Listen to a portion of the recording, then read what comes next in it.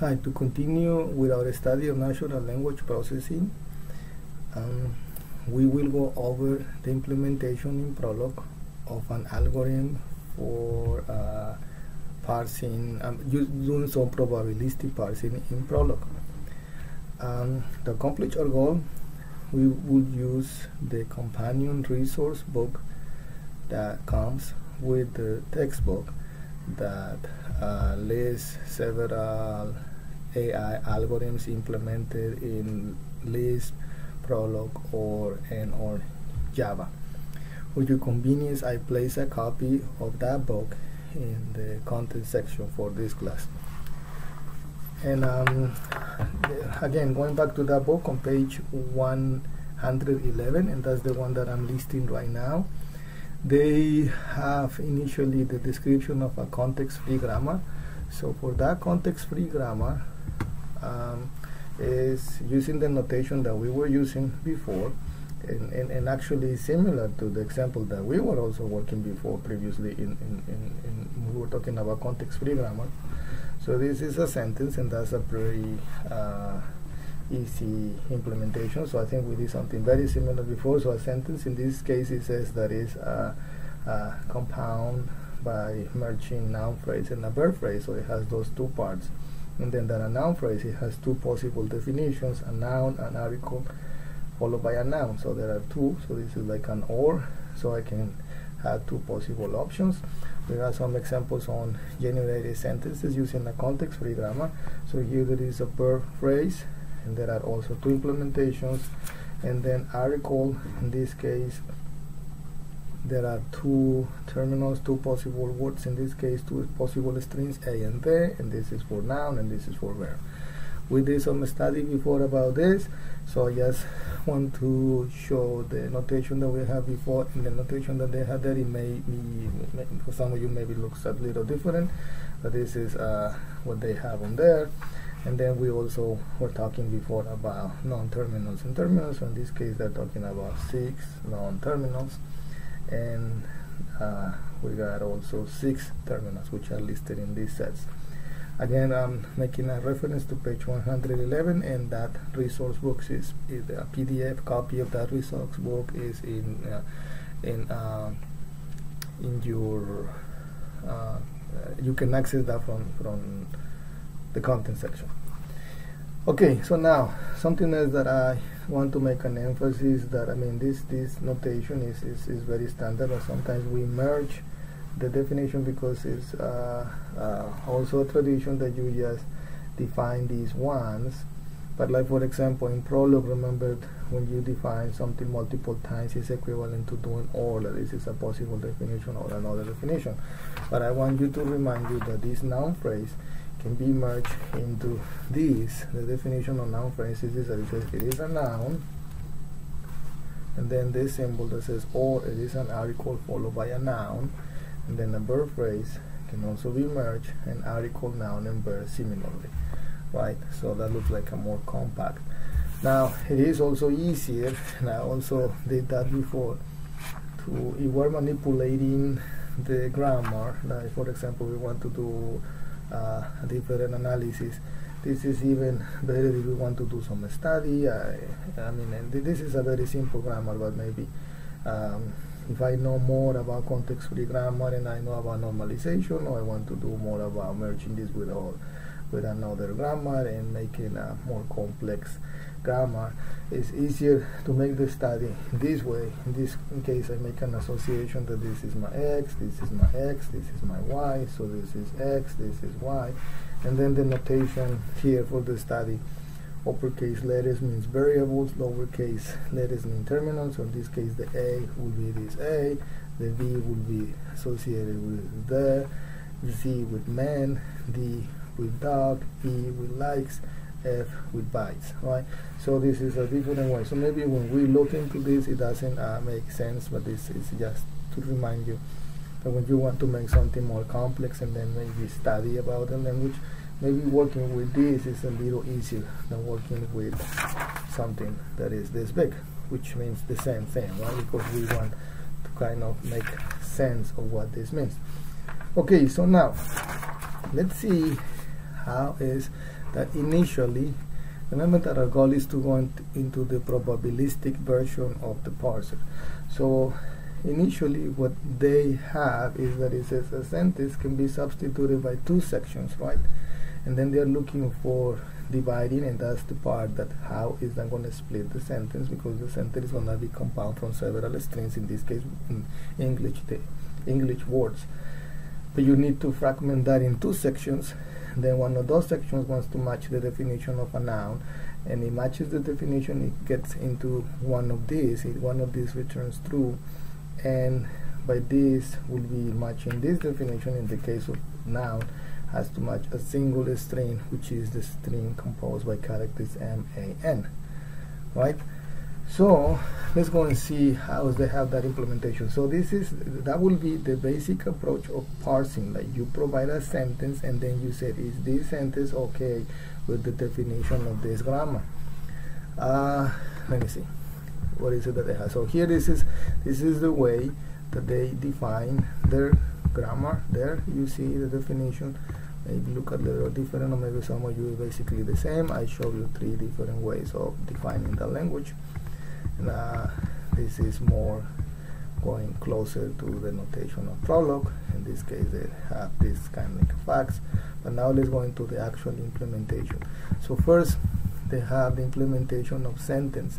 So in this case, like I say, sentence is going to be 2 fragments, and one of those fragments is the noun phrase and the other should be the verb phrase.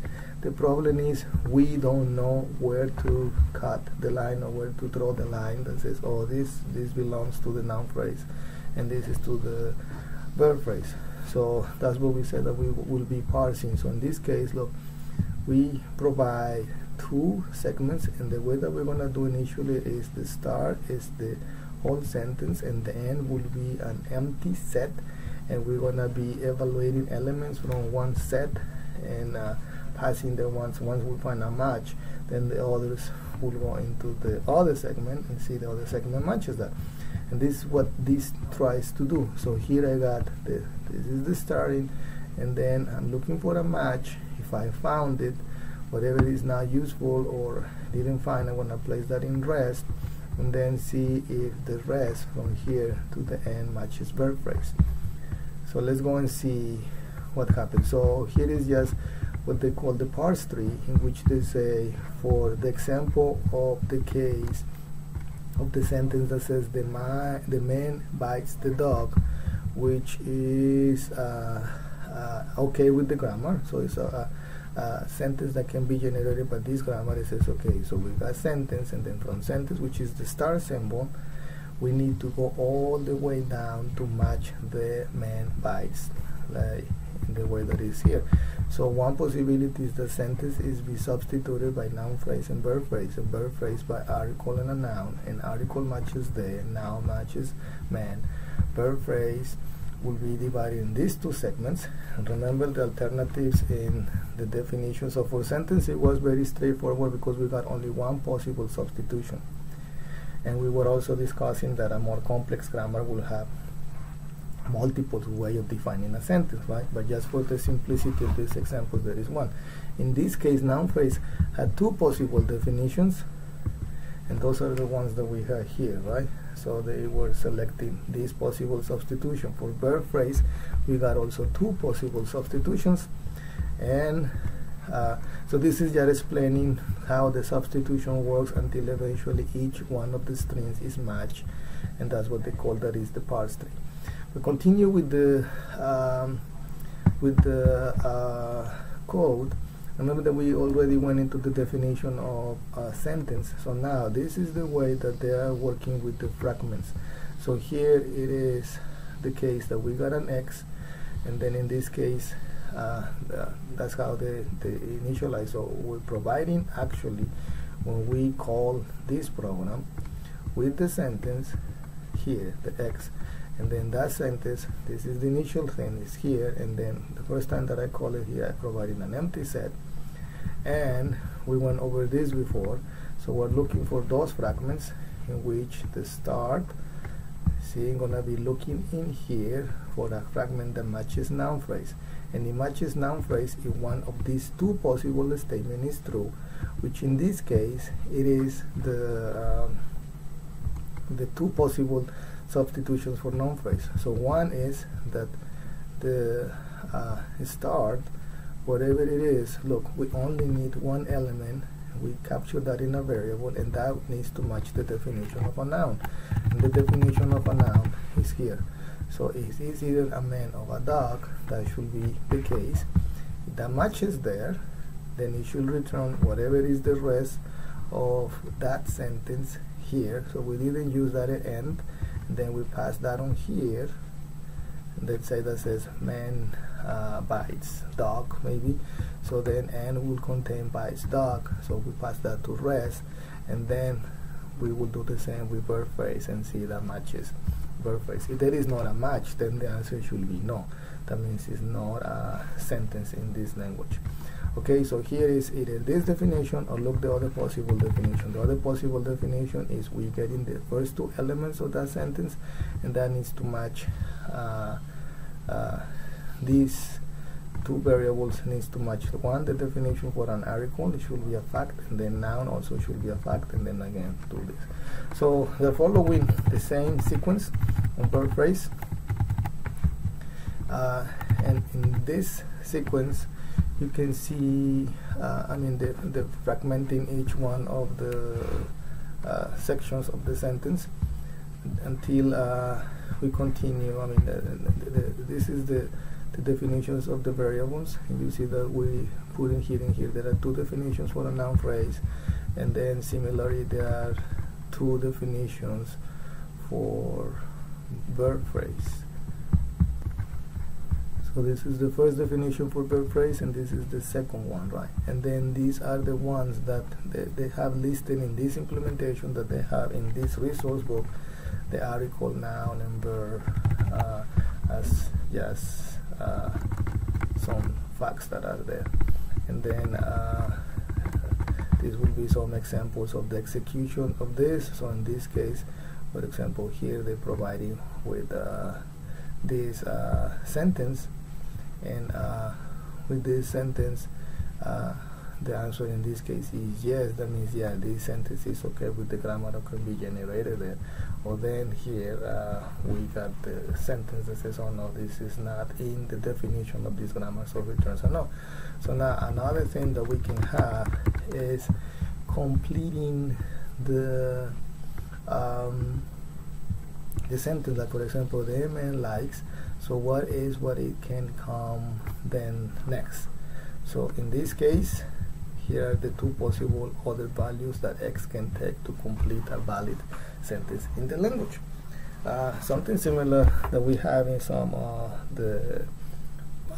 our phones is in devices when you are texting. Maybe you have seen that you are typing something and then it may be adding the words that may be coming next.